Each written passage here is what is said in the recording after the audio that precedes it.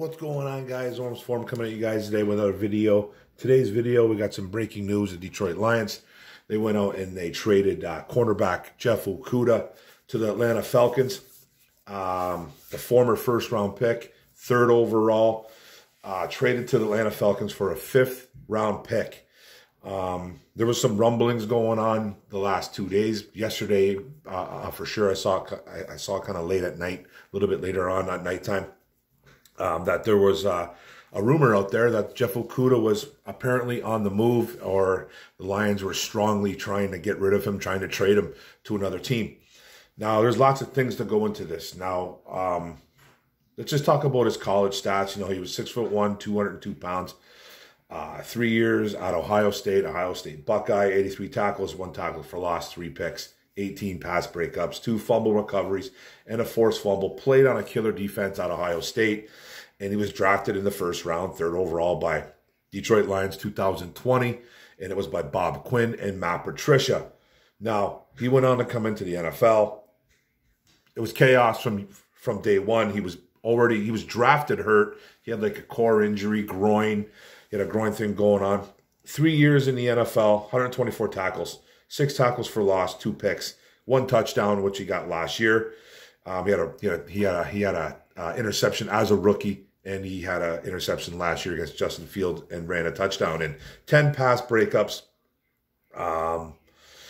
Didn't have that great of a career so far in Detroit. He's missed 23 games in 3 years.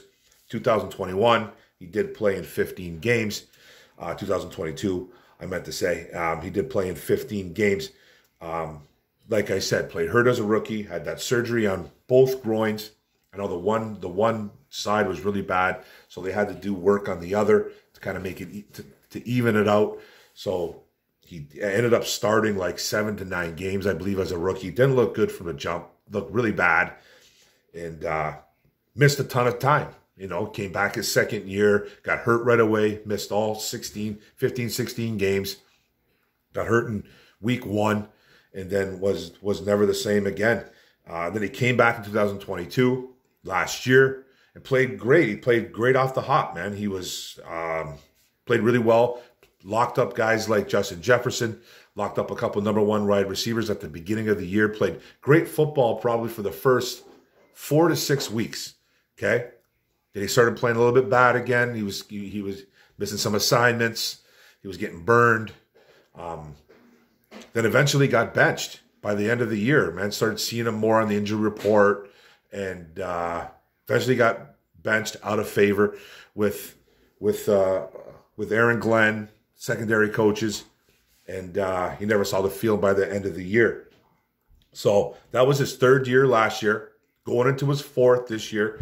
The rumbling started happening, and look what Brad Holmes did. He went out and picked up guys like Emmanuel Moseley, picked up guys like Cam Sutton, and guys like C.J. Gardner-Johnson. Now, Emmanuel Moseley is probably going to be our starting left cornerback.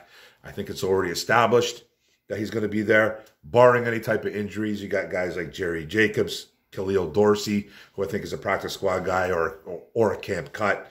But you have Moseley and Jacobs as that left corner. Then the right corner, penciled in, was Jeff OKUDAH. He was the starting guy coming in, and backing him up is guys like Jaron Williams, Mac McCain. Now, Jaron Williams and Mac McCain might not even make this team.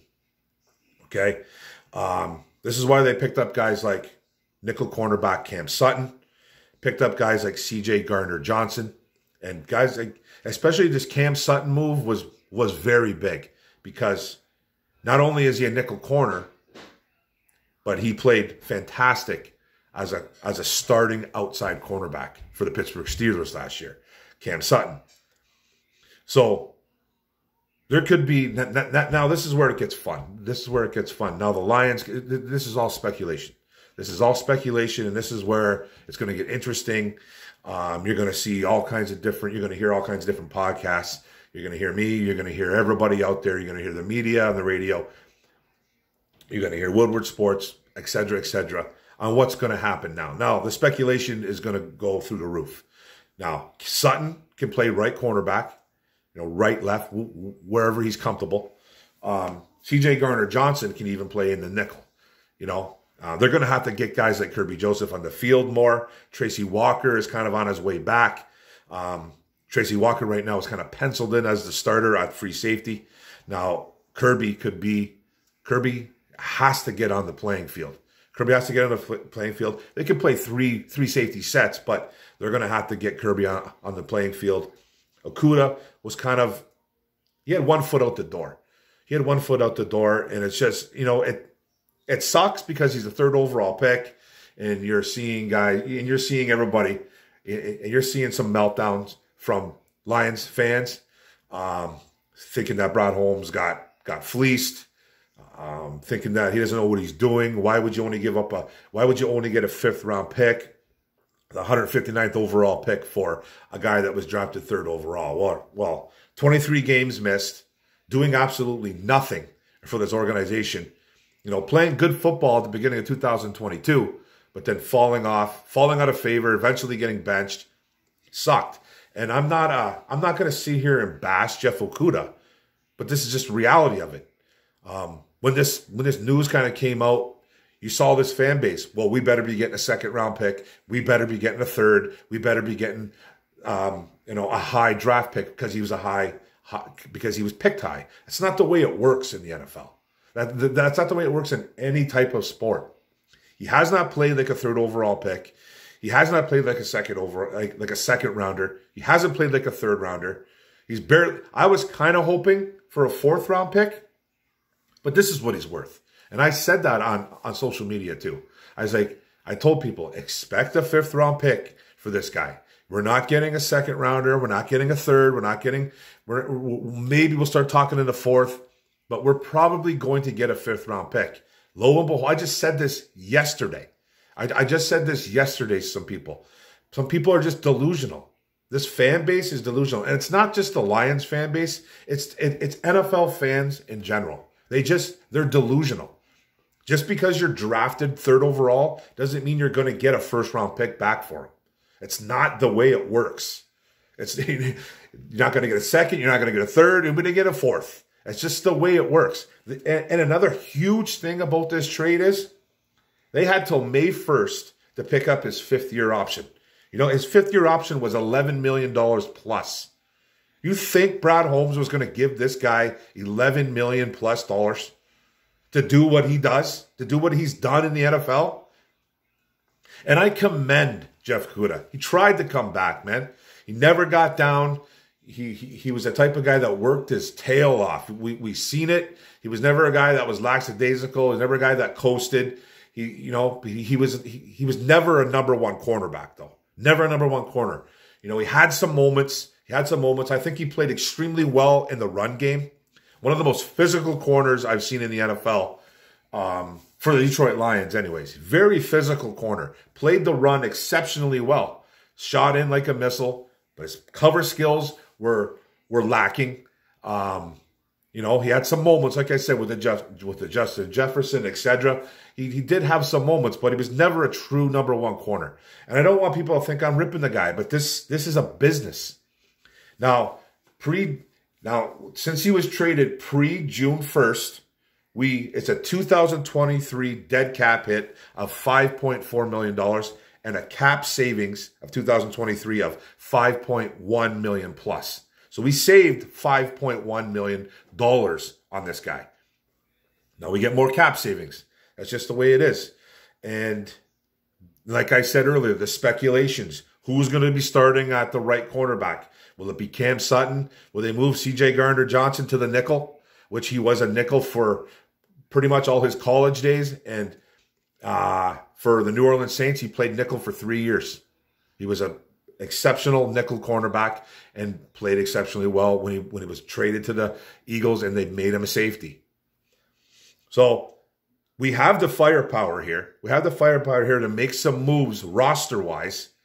Now the draft, more speculation. Are they drafting a quarterback at a corner at 6? Are they going to draft Devin Witherspoon? Do they like somebody else? They sent Dre Bly to Witherspoon's pro day. Witherspoon apparently knocked it out of the park on that pro day.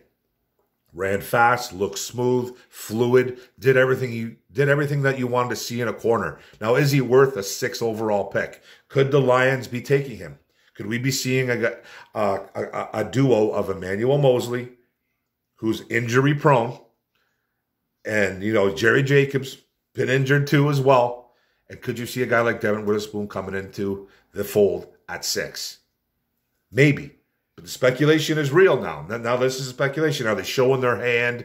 Did they make the right move? Or is Holmes being too predictable? I think they were doing their due diligence. I'm sure they wanted to see him succeed here. But he's been a failure as a Detroit Lion. He really has. Now, injury took place, so I can't get mad at him for that. Injuries do happen. His 3rd year came along. He started playing well. And like I said, eventually he started playing a little bit worse as the year went on. Started showing up a little bit on injury report, got hurt, and eventually he was benched. He was out of favor with this coaching staff.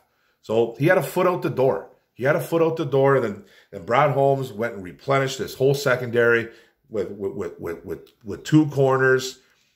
And then you got guys like, and they brought in a guy like C.J. Gardner-Johnson who can play the corner spot, preferably nickel, but he can play the corner. So it gives them flexibility to move guys like Cam Sutton. Could Cam Sutton play right cornerback?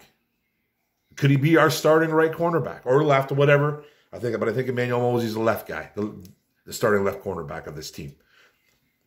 So he's gone, man. He's gone. You know, and you got guys still like Ife Melifonwu, who's been a little bit of a disaster. He's in the safety room, but he's played some corner. He was drafted as a corner. And, you know, they're going to have to get guys like C.J. Gardner-Johnson, obviously, who's never coming out the field. What's going on with Tracy Walker and Kirby Joseph? Those 3 safeties, they ain't coming off the field. So I could see a move of Cam Sutton possibly going to right corner. And you might see a lot of C.J. Gardner-Johnson going to nickel. Or they're drafting somebody. Or they're drafting a corner high, which kind of feel maybe that could be it, but I don't really know. And I don't think anybody knows. It's all speculation at this point. But the reality of it is, Jeff Okudah is no longer a Detroit Lion. He's an Atlanta Falcon. He's not a terrible, terrible football player. He was drafted way too high. I remember when we drafted him, there was 2 guys I wanted before him. Chase Young, and I wanted Isaiah Simmons. Young went to the Redskins at the time. Now they're the Commanders. And Isaiah Simmons went like, I don't remember what he went overall, but we passed on Isaiah Simmons. He went to Arizona eventually. And we took Jeff Okudah. He was my 3rd option. You know, I wasn't on the Herbert train, the quarterback I should have been, but I wasn't on the Herbert train.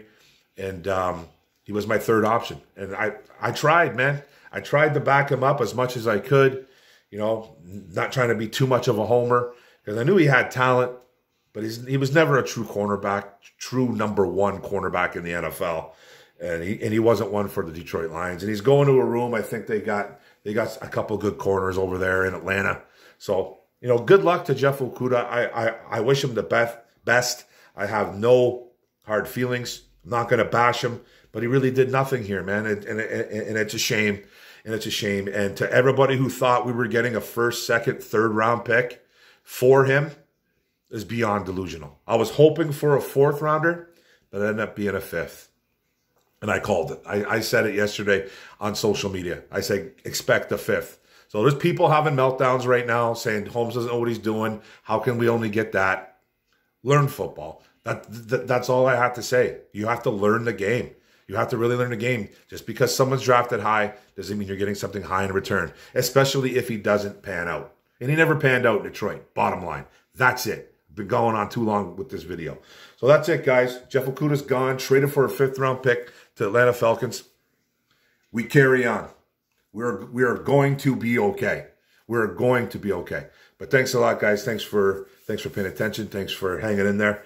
Don't forget to hit the subscribe button at the bottom right. Don't forget to hit the notification bell. Get all my videos. And don't forget to like, comment, share this out. Kudah's out of the building. What do you guys think, man? No panic in Motown. Everybody take it easy. One pride, go Lions. Boom. Let's go. Stocking up those draft picks.